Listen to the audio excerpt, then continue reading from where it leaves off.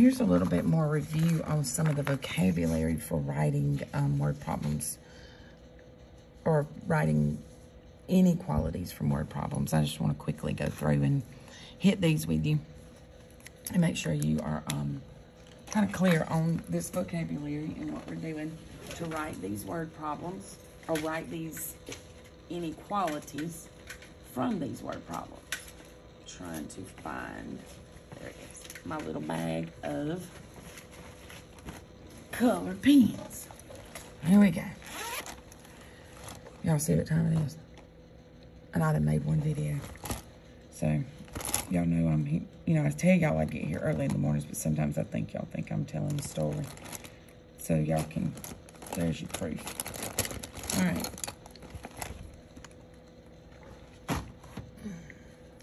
Writing graph the following. So let's look at these.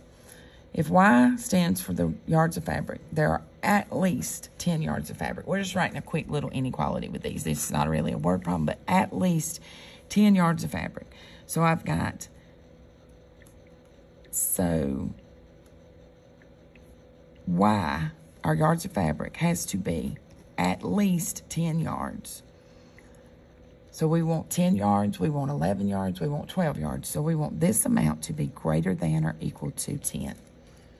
Okay, so if we wanted to put that on a number line,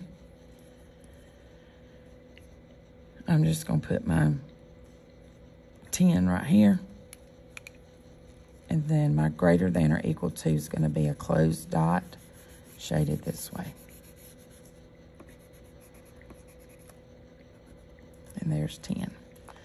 You can do your number lines, can be kind of chunked.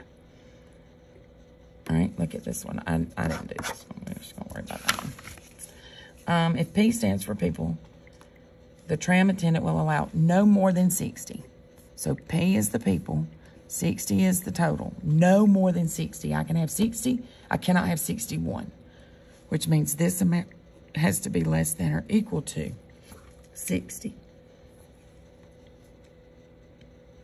So I'll put my 60 right there. Close that dot because it's a less than. This right here makes it closed. This right here makes it closed. And it's going to be less than or equal to 60.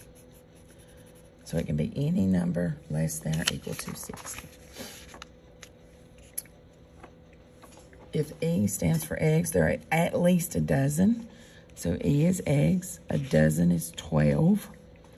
At least a dozen. So I may have a dozen, I may have 2 dozen, but I have at least a dozen. So E is going to have to be greater than or equal to 12. So I'll put my 12 right there. It's going to be closed up. Okay. X is at most 30. At most means that X is going to have to be, here's my 30, greater than or equal to 30. Close that up and go that way with it. I'm doing these kind of fast. Ted needs no more than $50. He's got X and his $50. He wants no more than 50. So this is going to be less than or equal to 50. So here's my 50. Close it up that way. Sally needs to be at least 4 feet to ride the roller coaster. So here's Sally. She's got to be 4 feet. She can be greater than or equal to 4 feet.